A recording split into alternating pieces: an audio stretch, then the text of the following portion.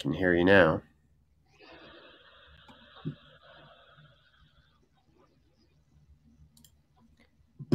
Yeah, we are good to go, Brian. Thank you. Great. Good morning, everybody.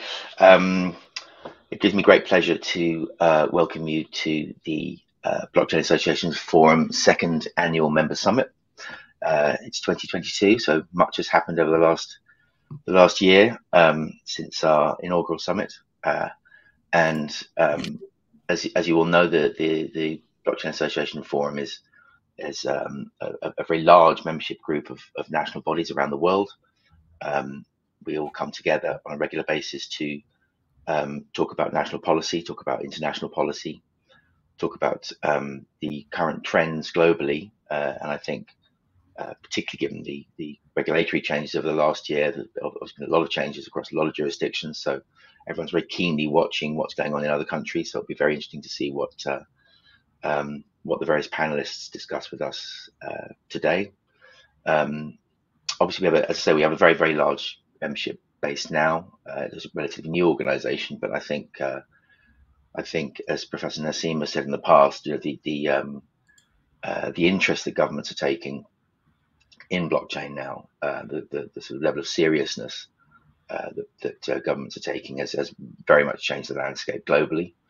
It's much more competitive, and that means both from the private sector, but also from the government side. So again, it'll be very interesting to hear, because we have such a wide group with us today. It'll be very interesting to hear how everyone's positioning themselves in this global ecosystem of blockchain. And also, of course, very, very interesting to see where the application of blockchain is developing in different territories, and how that's diverging in different territories, or whether it's one global sort of commonality. So I think we're a tiny bit late, so I think we'll go straight to Stephen Macaskill from New Zealand. Welcome, Stephen. Be very, very great to hear your thoughts. Great. Thank you so much, and really appreciate being here. I represent the Blockchain New Zealand organization as an executive council member. And you might be dismayed to hear that when it comes to policies in New Zealand, particularly crypto policies, New Zealand's a bit behind, in that New Zealand isn't really going to be the first country in the world to implement crypto policies. And to me, that's something that New Zealand's actually doing well, because when it comes to policies, you don't, particularly crypto-related policies, you don't necessarily want to be the first to create those policies, because if you're the first one creating those policies, doesn't mean that you've gotten it right. And it's a lot harder to unwind policies after they've been passed. And so over the last year, there hasn't been a lot of new crypto-related policies. However, there have been a lot of good things that are happening here. If you look at other countries in the world, for example, Canada, they had their first parliamentary review of crypto assets in 2014. In New Zealand, we have the lowest adoption rate, or one of the lowest adoption rates for crypto assets in the world. And part of that, there's good reason to that. And part of that is New Zealand has a really great rule of law, 5.5 million people.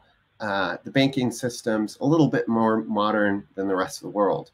And so you often see crypto materializing in places that don't have the rule of law, or don't have strong banking or good banking in their countries.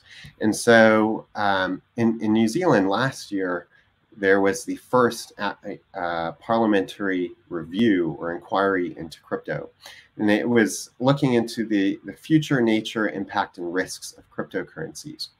And the way that New Zealand looks at policy is something that I think many countries could can possibly learn from. And what they do is evidence-based.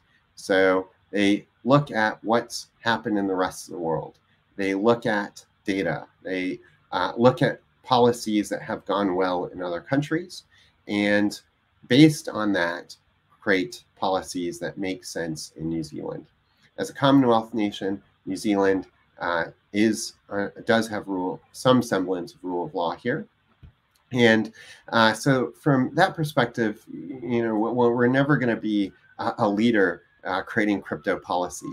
But I think New Zealand is, for the most part, going in the right direction, in that a lot of the rules, or a lot of what we have seen over the last few years, have looked at how crypto rules can fit within the current regulatory regime.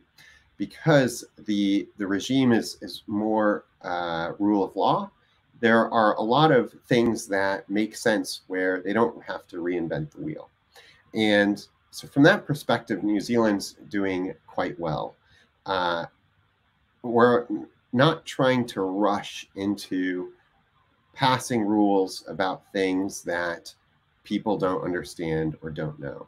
And so from that perspective, I'd say it's very positive, and it's still ongoing. So last year there were thousands of entries from the public. And in addition to the Parliament getting responses from the public and looking at cryptocurrencies, we're also seeing regulatory agencies and the Central Bank, the Reserve Bank of New Zealand, taking in responses from the public around CBDCs. And so that's very much on everyone's mind.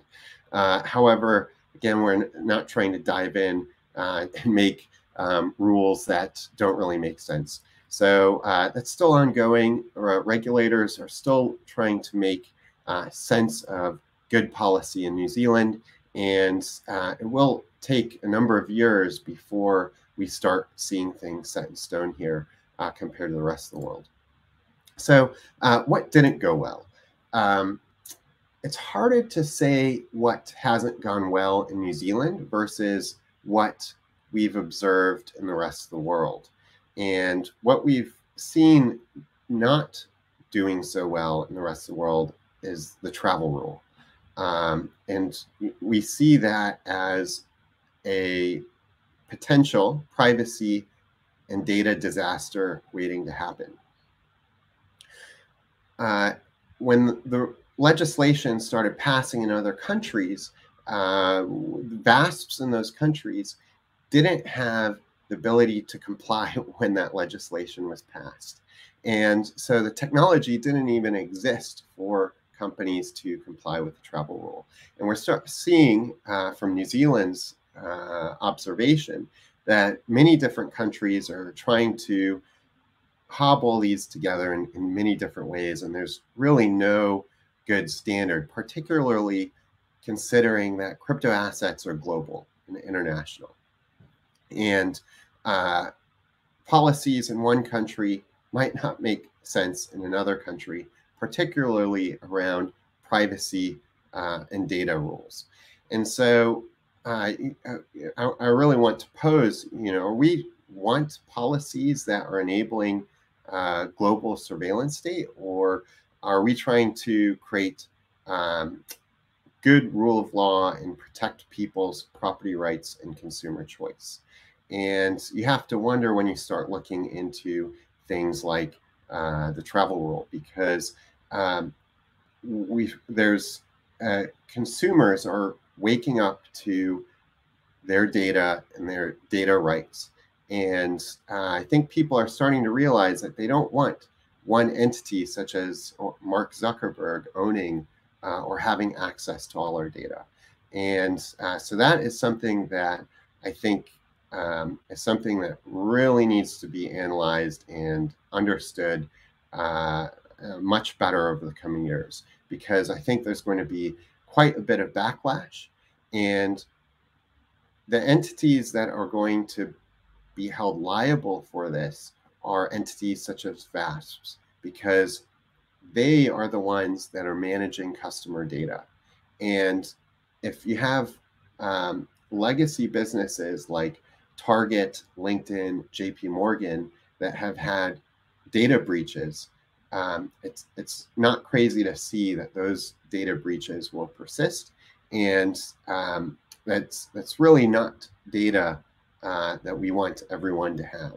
And so I think that there's definitely things that we can look at around protecting consumer privacy and enabling them to have choice without infringing there. So what can we do better? And this applies to New Zealand. I also think it applies everywhere. And I think it's important to understand that crypto is an evolutionary process. We're not really going to have all the answers for many decades. And so trying to rush into understanding or trying to rush into policies today may have problems tomorrow. And so I think we need to continue education across the board.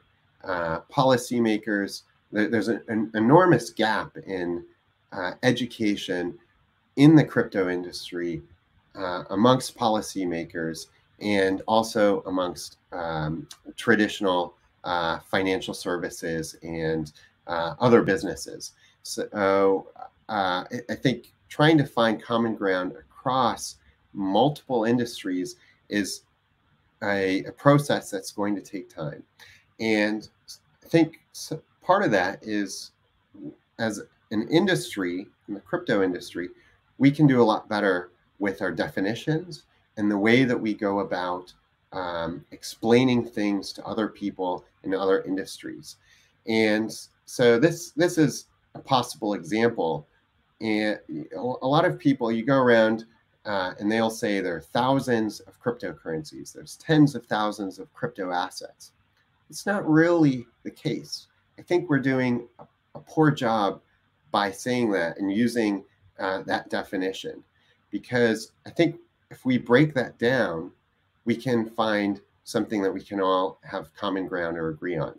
Rather than say that there are tens of thousands of cryptocurrencies or crypto assets, look at them as digital tokens. Again, this is a framework that I've been using, but there's an opportunity to really hash this out and work this out.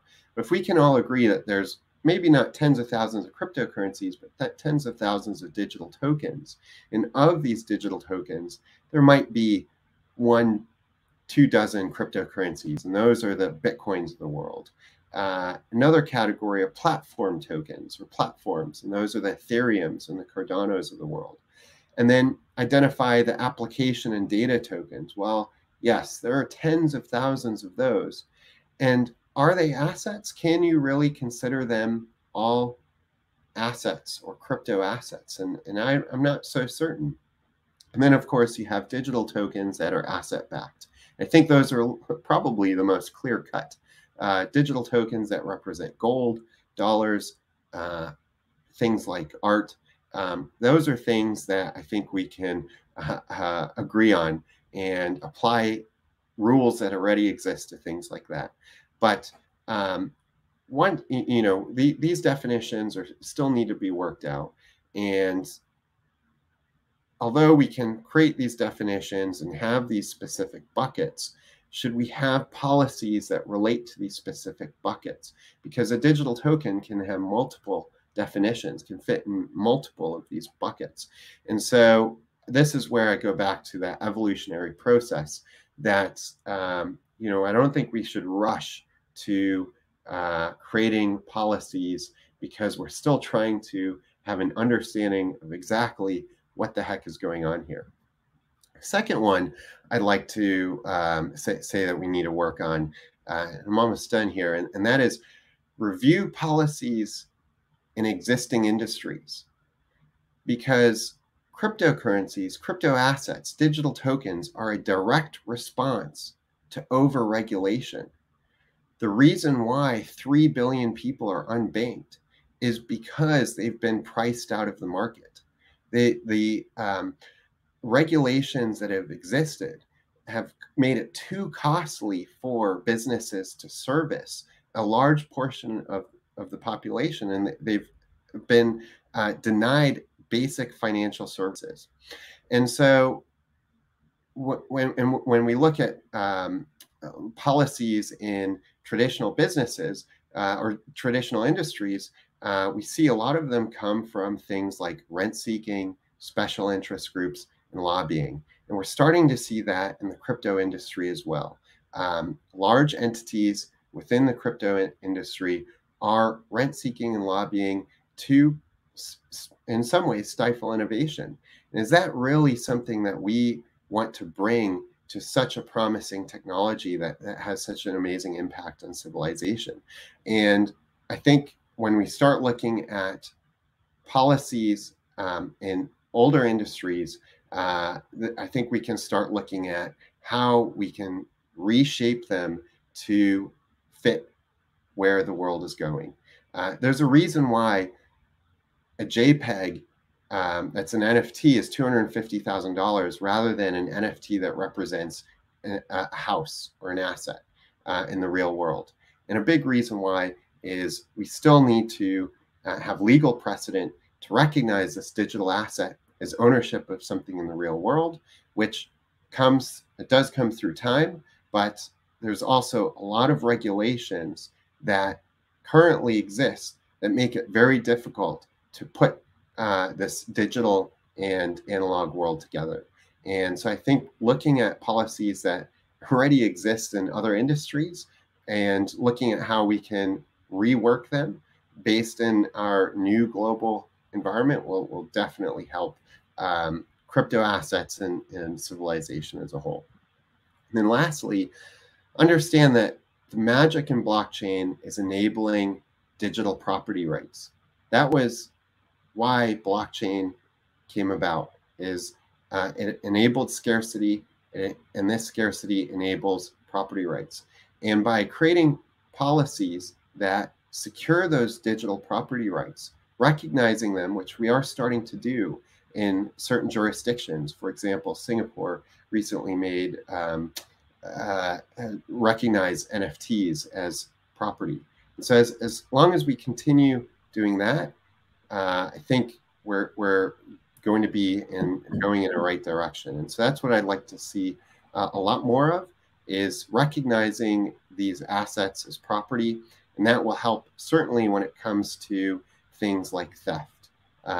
Somebody can come and steal my car title, but that doesn't mean that they now own my car. Even 12 minutes. Yes, I'm done now. So I just wanted to point out that we need to continue recognizing crypto assets as property and help secure rule of law. Thank you. Thank you, Stephen. Very much appreciate that. I think now we have a video, I believe, from the Right Honourable Senator Andrew Bragg. Andrew is a Liberal Senator from New South Wales. He has a particular focus on creating jobs in Australia, and only recently, it seems the Senate Select Committee decided to sort of pivot its focuses from sort of more traditional sectors to looking at things like digital assets as a means of doing that. What I find particularly interesting is that nearly 20% of Australians own cryptocurrency. So I think it'll be very interesting to hear what Andrew has to say. Brian, can you hear him? It's a great privilege to be with you, and I want to thank the British Blockchain Association for the opportunity to speak. That's died.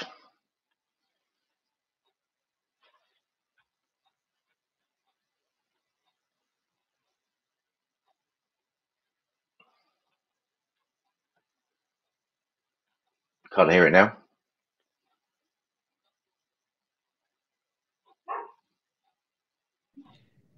Last year, the race to regulate digital assets in Australia really hit the straps. We became a leading jurisdiction because of the 2021 Senate inquiry into financial technology And as part of that review, we recommended 12 changes in Australian policy and law, 11 of which were adopted by the former government. The former government committed to a complete consultation on the licensing of digital currency exchanges or markets and a finalised consultation on a custody system for digital assets by the middle of 2022. In a speech to Blockchain Week for Blockchain Australia in Sydney in March this year, I called for these reforms and others to be consolidated into a package known as a Digital Services Act. On that same day, the Australian Treasury Department released a public consultation paper seeking feedback on the proposals and the options for licensing markets and establishing a system of regulatory custody in Australia. We did this because we wanted to election-proof our agenda. We wanted to make sure that the debate remained sophisticated, because at the national elections on 21 May 2022, our government was defeated, as is the judgment of the people. And unfortunately, as a result of that, the country has now lost significant traction on positioning Australia as a leader on digital assets. Since the new Labor government came to power just 3 months ago, the government has shown little to no interest in digital assets. And I think this is very disappointing when you consider the amount of policy formulation which had been conducted in the last parliament. The Minister for Financial Services, Stephen Jones, said in August 2022 that, quote, "Our government is ready to start consultation with stakeholders on a framework for industry and regulators," end quote. This appears to be an admission that the government wants to start from scratch. The Senate committee, which I chaired last year, though, was bipartisan.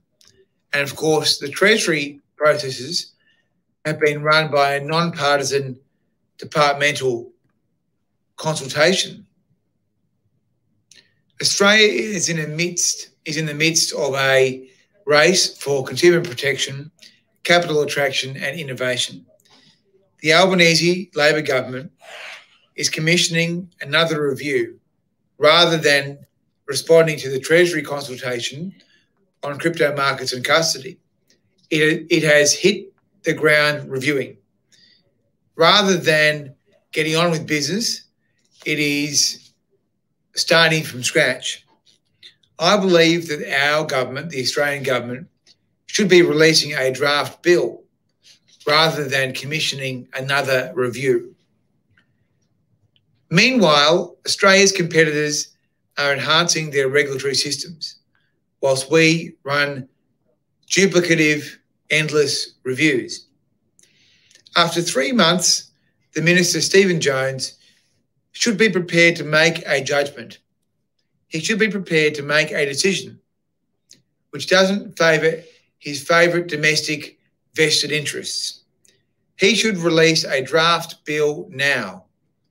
The draft bill would show how Australian consumers will be protected with capital requirements, key personnel tests, auditing requirements and a disclosure regime.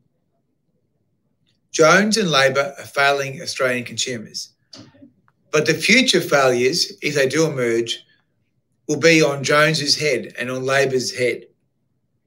The recommendations we released last October were largely similar to those put forward in an executive order by US President Joe Biden in March this year.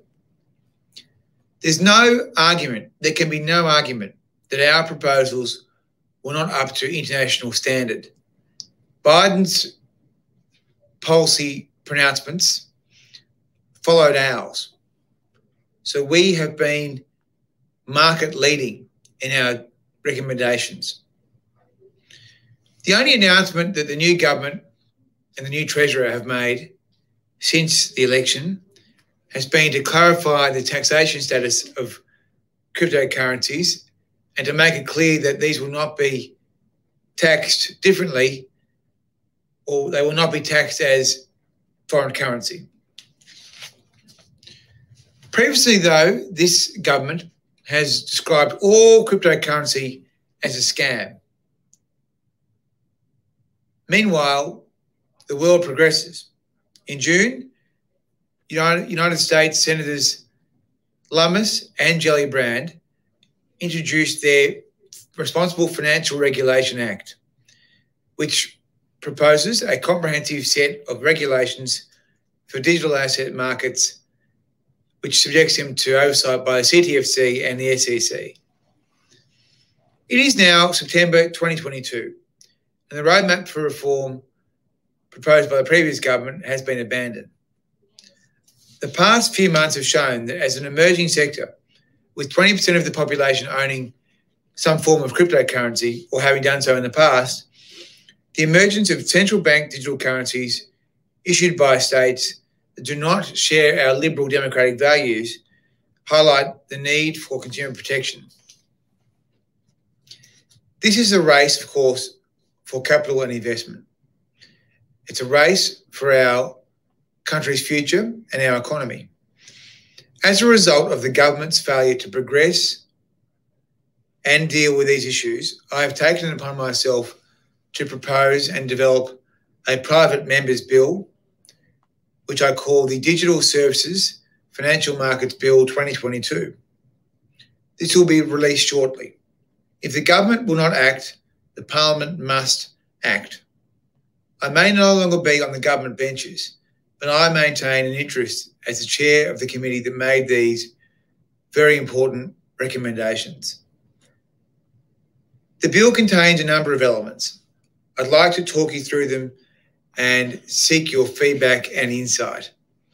As foreshadowed by the Treasury consultation paper, this bill includes a licensing regime which covers crypto asset secondary service providers, which is divided into three categories: a digital asset exchange license, a digital asset custody license, and a stablecoin issuance license.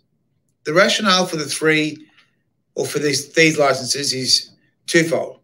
Firstly, by providing a rules and standards-based regime, we give confidence to the consumer that their risk exposure is to be managed and on par with other financial services and products. Secondly, by providing regulatory certainty, this regime opens the door to greater investment and growth in Australia's crypto ecosystem and virtual economy in a way which allows the industry to evolve and innovate without short-sighted constraints. We achieve this with the licence provisions developed through consultation with industry, and they are minimum capital requirements, conduct regulation, segregation of customer funds, tailored and appropriate plans to protect consumer assets, requirements for key personnel to be based in Australia, disclosure requirements to the market and to government agencies, and record keeping and reporting. For a custody licence, requirements also include designation of key persons to be based in Australia and for proper auditing and disclosure arrangements. The Minister has responsibility for issuing licences, ensuring that the Parliament leads these reforms and regulators don't run the show. Under the bill, ASIC has the responsibility of administering and enforcing their regime. ASIC, of course, is our securities and markets regulator. It's crucial that the industry comes out of the shadows into the light. The bill provides for transitional arrangements as the industry develops further and is slowly integrated in parts into the traditional financial services sector. In terms of stablecoins, the bill details an issuing licence for firms. Consider the recent collapse of algorithmic stablecoin Terra in the US. Minimum reserve standards must be introduced. to ensure that stablecoin issuers provide consumers with at least the minimum standard of consumer protection. It is with this in mind that the bill contains provisions which mandate that licensees hold in reserve the full amount of the face value of liabilities on issue in the form of Australian legal tender. There would be a demand deposit made with a bank, which could be used in the event that there was a problem. The Lummis-Gellibrand bill has been a useful instructor in this regard and underlines the importance of international collaboration in setting global regulatory standards. I welcome the opportunities we've had to discuss this with our colleagues and friends in the United States. To that end, I recently travelled to San Francisco to attend the World Economic Forum's meeting on cryptocurrency and digital assets. One of the key issues that came out of those meetings was how we are best positioned to manage the risks and potentially the yet to be determined benefits of central bank digital currencies. And as the world moves on CBDCs, Australia needs to keep up with both the risks and the opportunities. In the final report last October, the committee recommended that the Treasury lead a policy review into the viability of a retail CBDC. On reflection, given the scale of the policy reform recommendations that we made, the CBDC recommendation was undercooked. I was wrong to recommend a retail CBDC without deeply considering the privacy and big state implications. There are numerous privacy issues which could outweigh the benefits, and we should not have been as positive as we were. I note that the RBA, the Reserve Bank or Central Bank in Australia, has recently self-referred a CBDC inquiry, which I will watch with great interest. The RBA recently said that it was questioning whether there was a use case for a retail CBDC, given the evolved nature of the Australian banking sector and payment system, of course. I remain unconvinced now that a central bank should be running critical economic and security policy like digital payments when their primary role is to run monetary policy. As public policymakers, what we need is more information about the risks of CBDCs and more information about their use.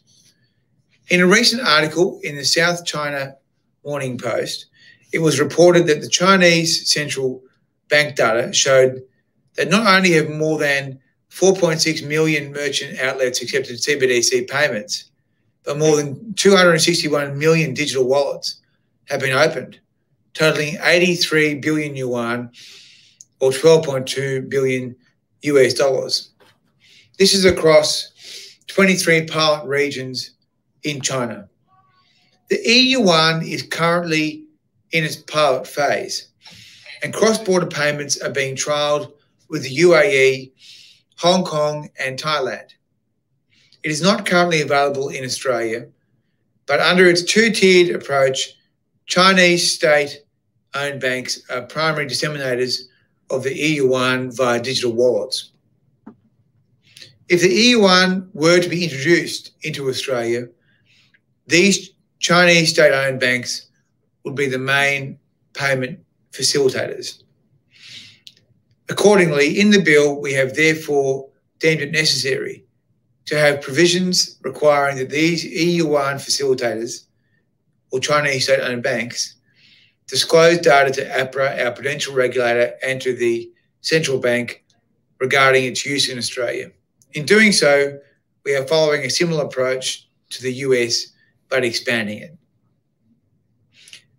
These government agencies are obliged to then provide a report on this data to the Parliamentary Joint Committee on Corporations and Financial Services and to the Joint Committee on Intelligence and Security. The reason this Act specifically targets the e-yuan is because it is the first CBDC to be issued by a major economy. And China's financial influence is particularly relevant in the Asia-Pacific region. We need to closely analyse this development and this expansion in conjunction with wider developments in the CBDC space. We need to do that if we are to preempt the risks of currency substitution in the Pacific and privacy breaches inside our domestic market. Transparency is a big part of our solution. Australians should be free to provide feedback to Parliament on laws we are proposing. The draft bill I have released today is laid out with that purpose in mind. We are very focused on two things: consumer protection, but also investment promotion. They are two sides of the same coin. I would love to hear your views on this draft bill. What do you like? What do you hate? What would help the industry and what would hinder the industry? Starting on Monday, I'll be seeking comments and submissions from the industry for the next 6 weeks, and I encourage you to have your say.